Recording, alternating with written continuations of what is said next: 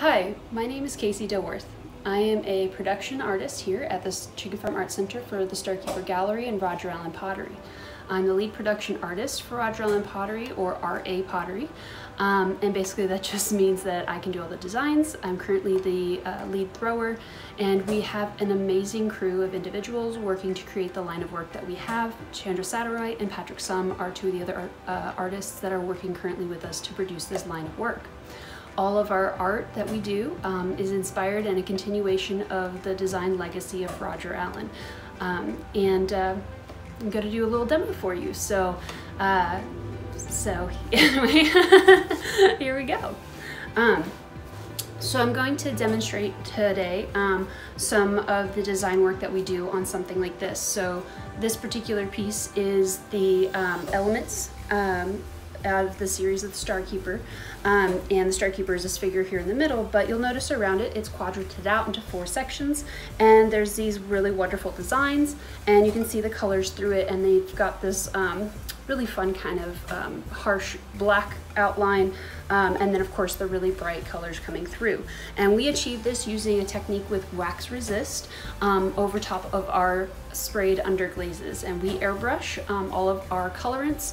I've done a few other demos. We did a demo last year and kind of have shown that off. So basically we get these really wonderful gradated colors from the airbrush, and then we go over it in areas like this with water-based wax resist. And most people are more familiar with that, using it, on the bottoms of your cups or your bowls or whatever, if you're dipping glazes.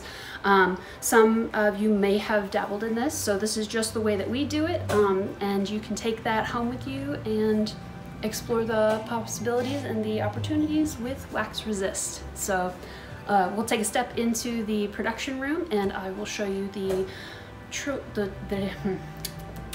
we're going to take a step into the production room here in a second, and I'll show you the tools that I'll be using today. Alright, so this is the production room. Of course, sneak peek behind me, all of what's in those boxes are going to be on display at the show. Anyway, so if you want to do wax resist on a piece, you're going to need to, of course, have your pottery. My pieces currently actually are drying because I just got done spraying them, so we'll go grab those here in a second. You'll see those. But one of course the main things for using wax resist is to have some wax resist. So we like to use the Armadillo stuff. This is of course water-based. You can get it by the gallon over at Armadillo Clay. It is fantastic stuff, and we get it by a gallon because it lasts forever. Yeah, so we end up sieving it out a little bit and putting it in some little jars. So I'll be using this in the video today. And then of course you're going to want some dedicated wax resist brushes. So we take very good care of our brushes, so they still seem pretty soft and malleable, but they still have a little bit of wax residue on them no matter how much they've been washed and cleaned.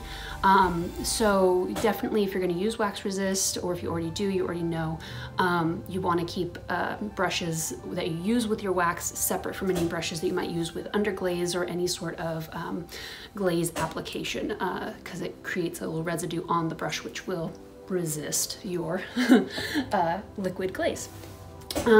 Also, what's super important, at least for us, is that as you're basically using the wax as a paint, it will gunk up your brushes just a little bit. So we keep 2 cups of water. So this is just plain water, and then this one has some soap in it. Try to get it there. So a little bit of Dawn dish soap, and periodically throughout painting with the wax resist to create the design, I'll dip the brushes into the soapy water and kind of give it a nice little rough around, and then take it out, rinse it out in that, and that also just kind of helps keep those brushes clean for the next use. So you don't have to go and buy new brushes, a couple times a year. We've been using the same brushes for several years now, and it just comes down to taking good care of your tools.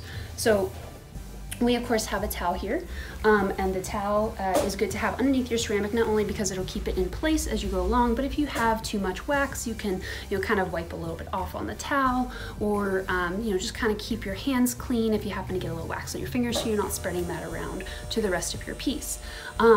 Yeah, that's basically it. So I'm gonna go grab those tiles and I will give you a demonstration. So I went and got my tiles. So as you can see, I just took this one, put it under the spray, and did like this kind of radiating round pattern. And then this one is just lateral lines. So, you know, it'll come out differently. I also forgot to mention this earlier. This is a little Lazy Susan kind of thing with a little bit of sponge on top, and I'm gonna keep this underneath these as I work on them. And that's just gonna make it so it's easier for me to rotate it without having to lift it up and move it around all the time.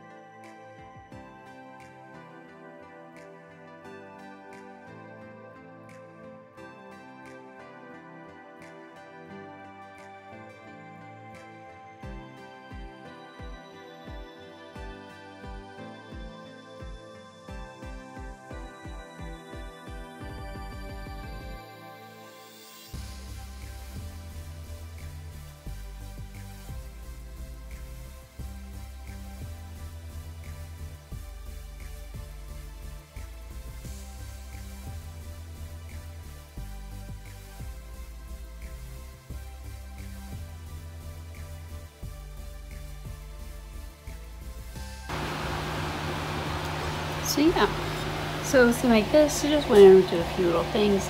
So I gotta let this dry, and then once this dries, I'll take it over to the spray booth and we'll spray the whole thing with black.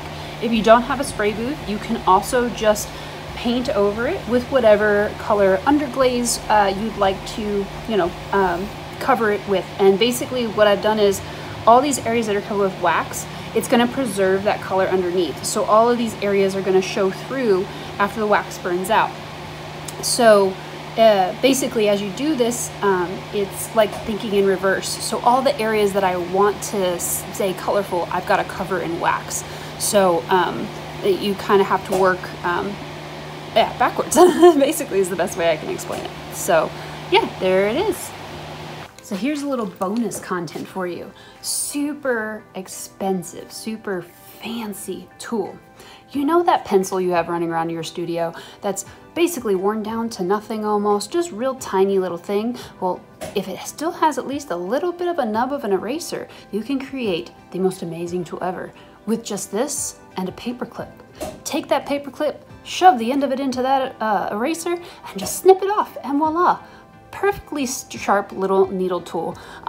This is really great because you have a lot of control over it instead of having that big long needle tool, which is wonderful for certain applications, but for us this is really great to get those nice little carving lines and to have a lot of detailed control over it. And yeah, trade secret over here. So take this home with you and try this out. I guarantee you it's a lot of fun. It also helps if the pencil's a little bit old, that eraser kind of a little bit hard, kind of really helps that stick. If not, pop a little super glue in there, it'll stay right there. But point of fact is, so the other one is drying. So this one I wanted to do a little bit more illustrative work on. So these are already pre-fired tiles. We normally work on greenware, but that doesn't mean that you can't apply underglaze and scratch through it to still reveal the clay body beneath. And this of course will be a white tile. So I want this to be a star keeper. I'm gonna time lapse the next part, but basically let me give you a little explanation. I'm gonna scratch through this underglaze to bring out some white details in this and kind of give it that kind of illustration effect. And I'm gonna use those white areas like I would a pencil line. So this is just pencil that's kind of sketched out here where Star Keeper is going to be, kind of where the landscape's going to be. And I'm going to go ahead and scrape off that underglaze and reveal the white outline. And then I'll go back in later and do wax resist, and it'll kind of give this really wonderful depth to the piece. So again, you can get as detailed with this as you want, or you can be as simple as you want with it. Use it to just create a basic pattern or design, or create a whole illustration with using this wax resist technique.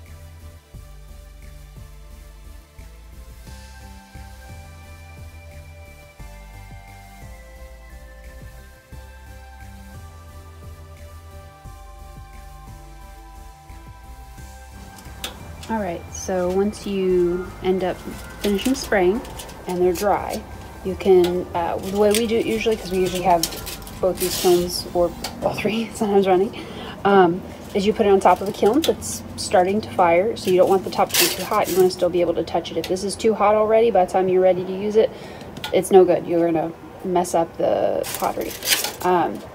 So you just take some tin foil, and we recycle and we use ours a lot, and you're just going to gently tent it over top.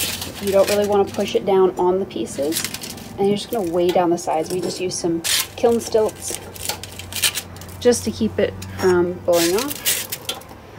And so those pieces are in the middle here. You can see it's kind of still lifted up a little bit, and this on the sides, there's a little bit of a gap on each side to let the air escape. So this sits on top as the kiln's firing, and what that does is that burns off the wax.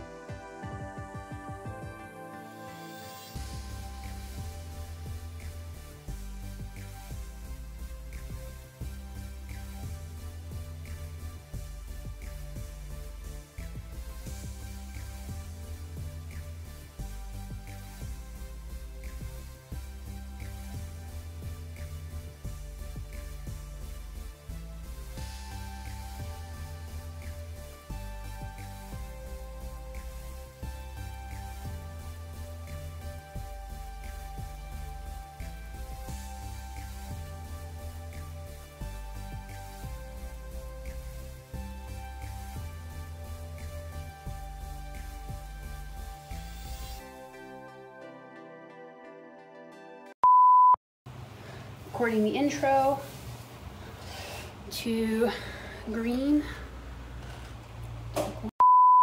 based on and inspired by